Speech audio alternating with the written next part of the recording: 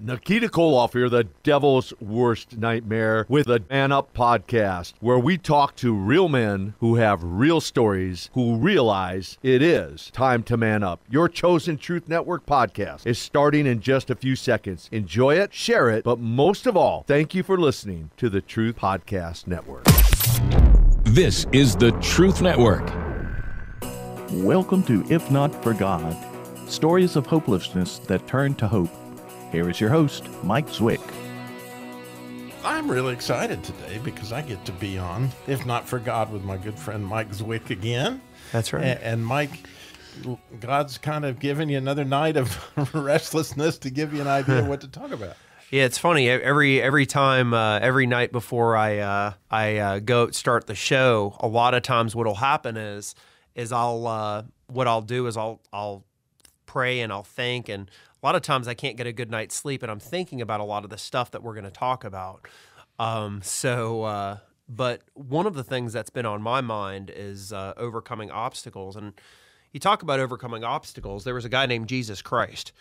Yeah.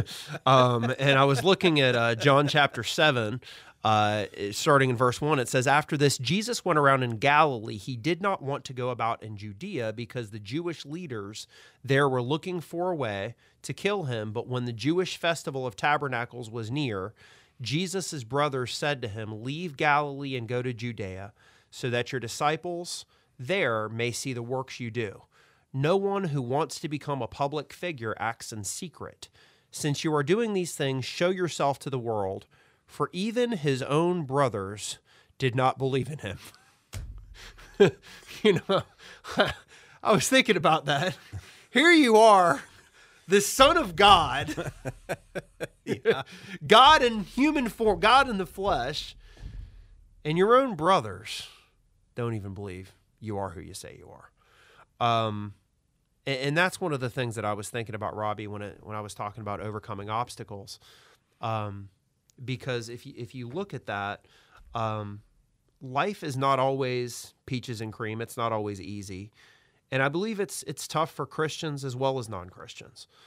One of the stories that we were looking at and talking about was J.C. Penney, James Cash Penney. If you guys remember, the founder of J.C. Penney stores.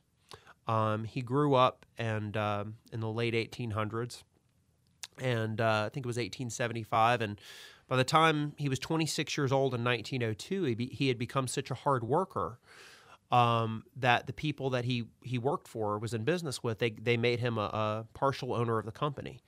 And later on, he actually moved to, I believe, Wyoming, to where he started the J.C. Penney Company. And throughout the 1910s and the 1920s, he was wildly successful. And then the Great Depression hit, and things actually got so tough for him that what happened was he couldn't even pay his bills, so he actually had to borrow from his life insurance policies just to make the payroll. And so... Yeah, you can only do that one time and you're done. Yeah, you can only do that one time and you're done. And he ended up going to, it was the Kellogg, if you remember the Kellogg, the cereal place, but they had an institution. And it didn't go into too much detail, but I kind of get the feeling it might have been a nervous breakdown. Right. And while he was there, he got the treatment, but he actually heard a woman singing a hymn, a beautiful hymn, and he became a born-again Christian. Well, fast forward after that, he got out of the hospital, and the business was wildly successful. And so he became successful in business, and he was also a born-again Christian. So now, as far as we know, he's in heaven. And one of the things that I think of is that, had God just allowed him to have uninterrupted success, well, he might have made a lot of money. He might have done really well. But there was something much better in it for him, and it was salvation. And Robbie, you had actually had a story about a young man drowning in a lake. Yeah, it's one of my favorite. I actually use it in my prayer life every day because it's such a wonderful story. And I'll explain how I use that in my prayer life after I tell you the story. So a missionary family, has a furlough to come back to the United States and rest and raise support for their mission. And a very kind family says, "Hey, we got this lake house. Come on up and, just make the place, just make yourself at home. Feel free to use the boat." I had a little, rowboat out on a little dock that went out there and a boathouse out there that was really cool. So that first day, they had two little girls and a little boy, and little boy was 3 and little girls were a little bit older. So they were supposed to watch their brother and they were out playing, and the father was, just hanging out in the boathouse, checking out all the nets or whatever was in there. And all of a sudden, the little girls lose sight of the brother. And the brother wanders down to the dock, sees the boat, thinks that might be fun, doesn't step into it right, and goes off into the water. At what point the girls scream. The father comes running out of the boathouse, and he, dives into the water trying to find the boy. He's reaching out with all his might, try to find him, but how lake water is. It's cloudy. He can only see 2 or 3 feet in front of him. He's reaching out with his arms, legs. Where is he? Where can he be? He runs out of air, comes up, takes a deep breath. I've got to find him. I don't know. You don't have any time. You couldn't be more frantic. And he's reaching out with all his feelings. He's even obviously praying, "God, help me find my son." Right.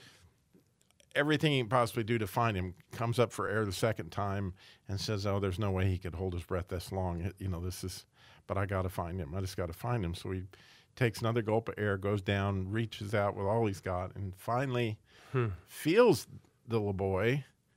But he quickly discovers that the little boy has a death grip on the pier that is holding the dock up, right? The pier that's down in the mud. And the little boy will not turn loose of it. And so, fortunately the dad was stronger, and he finally pries the boy off, gets him up, resuscitates him. The little boy was okay. After about an hour, when everybody was back to a little bit normal after this horrific accident, the father asked his son, "Son, I just don't understand. Why did you have that death grip on that pillar, on that pier? Why would you not turn loose of it when I had you?" And he said, "Right, because I knew you'd come." Right.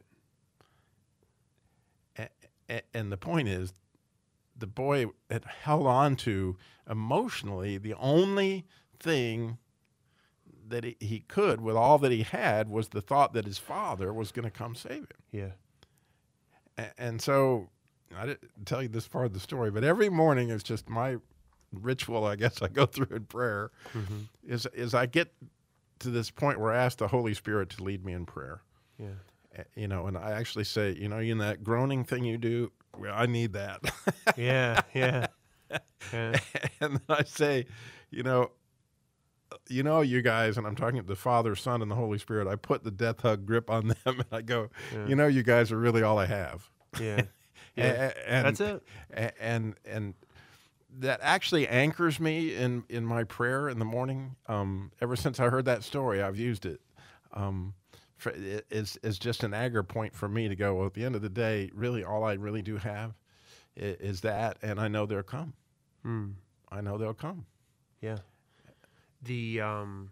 That's good. I was actually, we had talked about Daniel chapter 3 before, but when you were talking about going through that tough time, because that must have been a horrible time for the father and the son, but also, a horrible time for the father, because I've got a 3-year-old and one of them was at the pool a couple weeks ago, and they actually sort of fell in for like a second, and it was fine, but it was awful. It was awful. But one of the things that I was thinking of is Daniel chapter 3.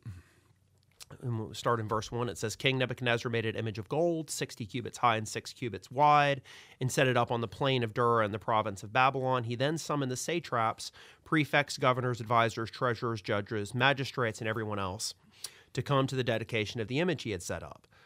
Basically what he did was he set up this image, and he said, everybody's got to bow down. And Shadrach, Meshach, and Abednego would not bow down. And so the king actually brings him up, and he says, "Hey, just wanted to let you know, you're supposed to bow down.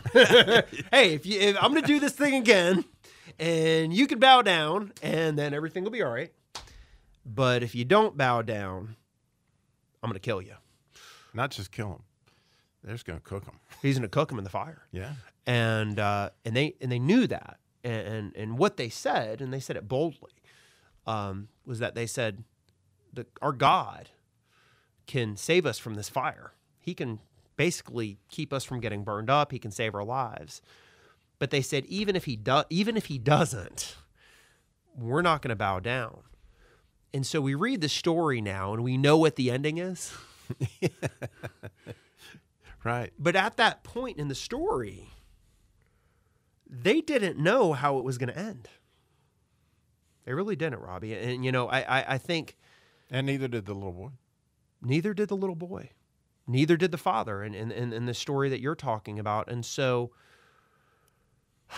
maybe in America, for as long as we've known it, things have been pretty easy. I mean, we've been able to cling on, and we were talking about this before. We've been able to cling on to a lot of other things. You know, if we need something to eat, we go to the grocery store. If we need some money, we go work for it. If we need some medicine, if we get hurt, we go to the doctor and they fix it. You know, I guess, what if all that stuff was taken away from you? What would you have? And one of the things when you were talking about the little boy clinging on to the wood, I mean, we as Christians, we cling on to Jesus, right? I hope so. You know, we all have our stories, but when you talked about this topic, you know, in Romans 5, it talks us how, you know, everybody's going to have tribulation, and that tribulation is going to produce patience, and patience, endurance. Endurance, you know, leads eventually to faith. So, you know, I bought the Chrysler dealership with help from investors and all that we did back in the year 1998. And so I had this brand new business, not unlike JCPenney. And I, like JCPenney, borrowed money on my life insurance and everything else in the world I could to get this business off the ground to fund it. And it took off, and it was doing pretty good, and all looked good. But the challenge was that because there were so few employees, it was a small dealership in Moxville, North Carolina.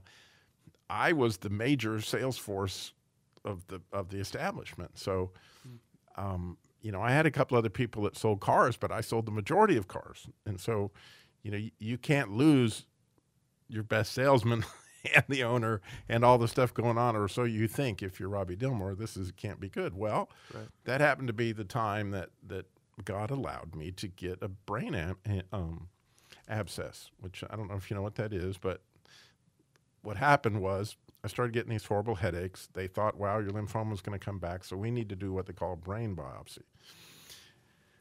And so that means that they're literally going to cut a hole in your head, which I have a really neat hole in my head my kids love to stick their finger in. They did when they were little. They don't anymore. Okay. And to see what's going on in there, to see if the lymphoma was in there. Okay. But when they put a little titanium plate in there to hold that together, it had a staph infection on it. And that staph infection quickly grew. And that became an abscess. And it honestly may be the closest I ever really did come to dying, because it grew in my brain. And I can remember the girl at the hospital. I'd been in the hospital for about 6 weeks. And she was like, Mr. Dilmore, I'm going to hang this bag. This is your last chance right here. If this doesn't work, you know, we need to figure out some funeral arrangements, you know, because it's really spreading through your brain. This is not good news, okay? This is real life tribulation. What was going through your mind? Yeah, I loved. I actually, God's used that, helped me several times. What was going through my mind was the 23rd Psalm.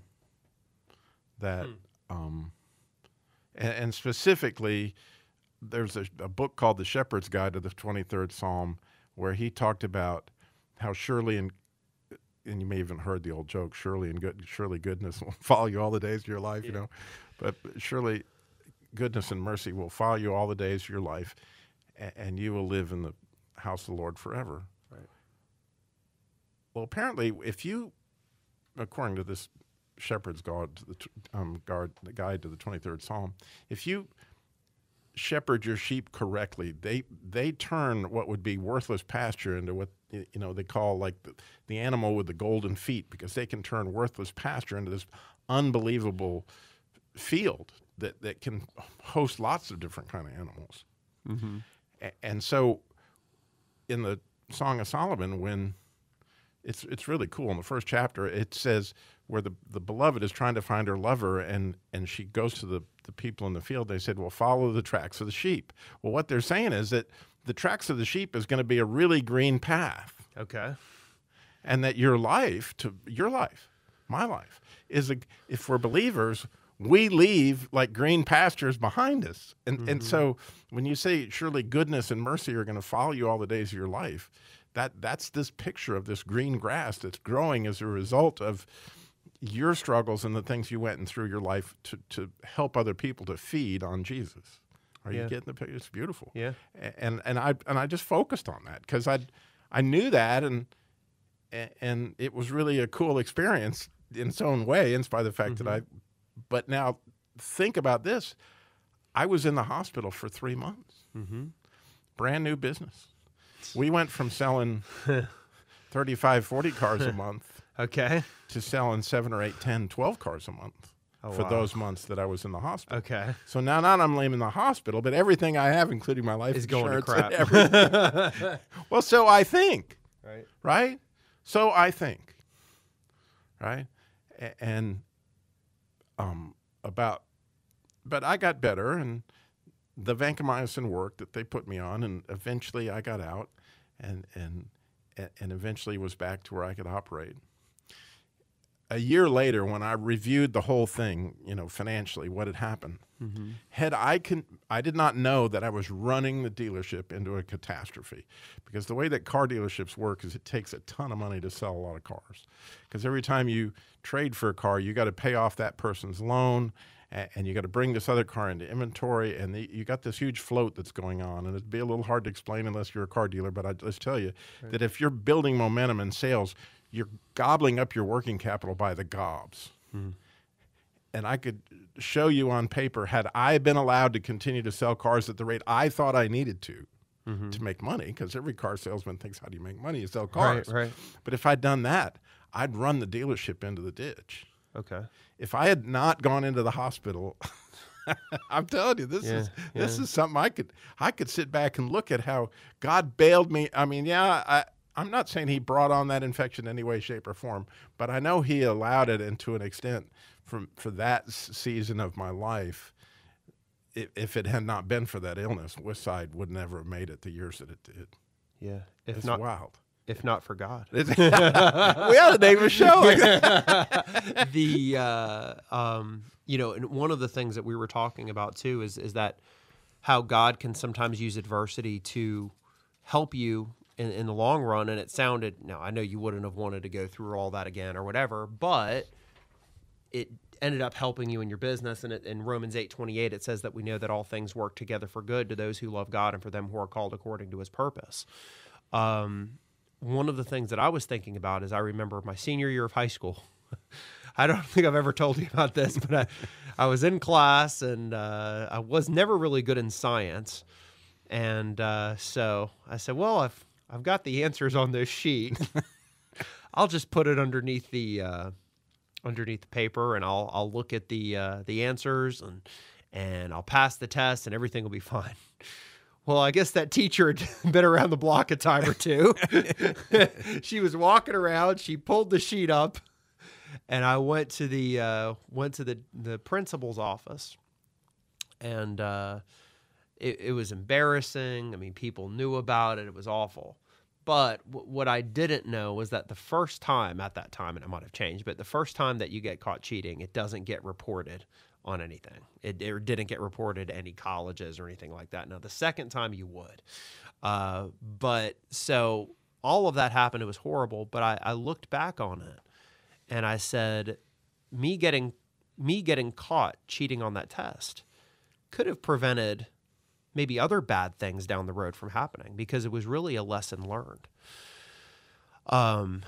Even later on in life, I mean, what if, it could have been a lot bigger things that I would have cheated on. It could have been a lot of, could have gotten sent to prison for something. I mean, we've seen this happen with businessmen who make a lot of money, and then they're doing stuff under the table, and then bam, they get, Bernie Madoffs or whoever it is. So, I learned my lesson. There was also another guy I went to college with. He also got caught cheating on a test. And heard this later on in the next school year, but they said over the summer, he had kind of put all of his marbles into doing really well in school. And over the course of that summer, he actually killed himself. And so I don't think it's really a matter of when the obstacles or if the obstacles are coming, it's just when. And I think that we have to prepare ourselves, but I knew that guy and he wasn't a Christian. He didn't have hope. So he thought, well, if I'm not going to be successful in school, then really what's the point of it all? But I think that's the whole purpose of us doing this show, is to really get to help give some people some hope, right? Yeah, and that's the thing I love about the Bible, is that it's so transparent about, people's flaws and them getting caught cheating on tests. Jacob with the hairy arms, and you almost take your character, take your pick, right?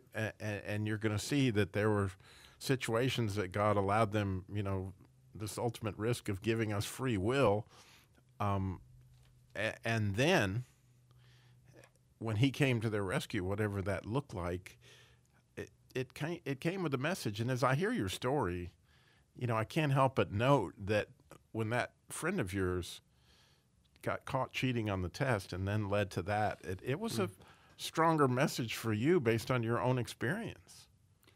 Yeah, I mean, I when I was I think 14 years old, I took a whole bottle of pills, and for whatever reason, I didn't die. I think I took 18 pills. I'm going off of memory. I think I took 18 of the pills, and then my dad told me about a year later.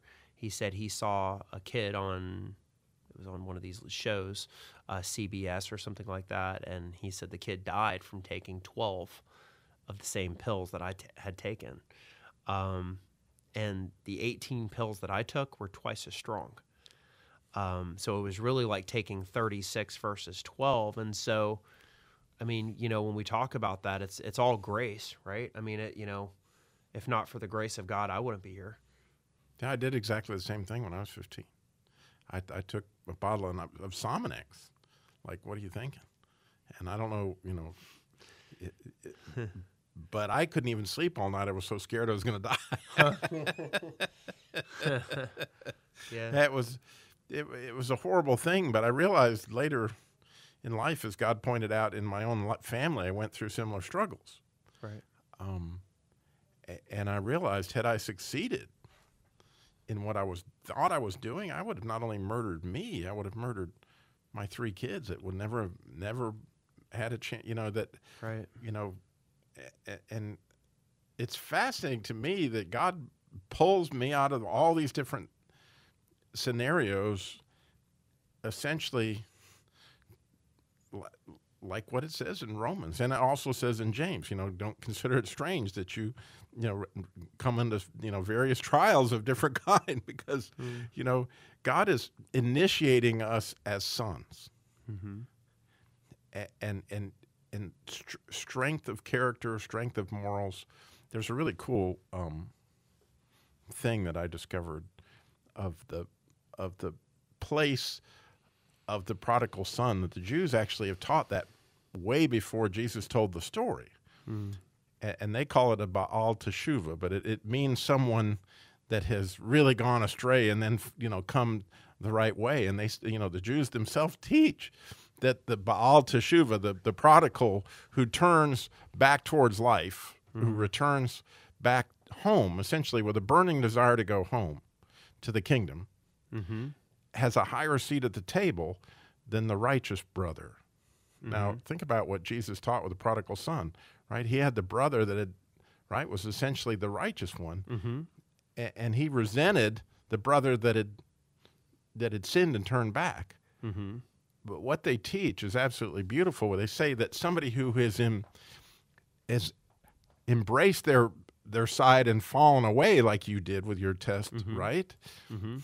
That you now have overcome that temptation in a way, the results of that, and that to an extent, how God came through for you, and so you're a whole lot less likely to just cheat on the next test. Well, it's the same thing with all sorts of sin, right? That once we return, according to what they teach, and I believe this wholeheartedly, that you return in a better place with God because you have a relationship where you can count on Him in a different way than you could before, because even though you're a mess up, and even though you made all these choices that led to all sorts of disasters, He's still there for you. That person that's never done anything that they needed Jesus for, they don't know. They haven't been to jail yet. Like Ted or Todd, talked about in the show we did a few weeks ago. Well, and before we go, I wanted to look at something. It says there's an upsurge in depression and suicide among American workers during the pandemic and what needs to be done. It was interesting that we brought up the suicide because I actually heard a sermon on the way over here about suicide, and a lady who had tried to commit suicide or she was about to, and her grandmother forced her to go to church. And the people in there literally started prophesying over this girl. And she said, okay. And before she left, there was a man, and he said, can I pray for you? And she said when the man prayed for her, she decided not to commit suicide. But, unfortunately, the suicide rate in America is going up, and it's been going up for the past 2 decades. But the good news is that you don't have to kill yourself. And the good news is that there is hope. Jesus is that hope. And if you've never given your life to Jesus, would you pray with Robbie right now? I know personally how much you are the answer, that I can hold on to you like that little boy and you will come. Yes. I know that you came on the cross, that you willingly gave your own life, that I would be able to live with you as the Son of God for eternity.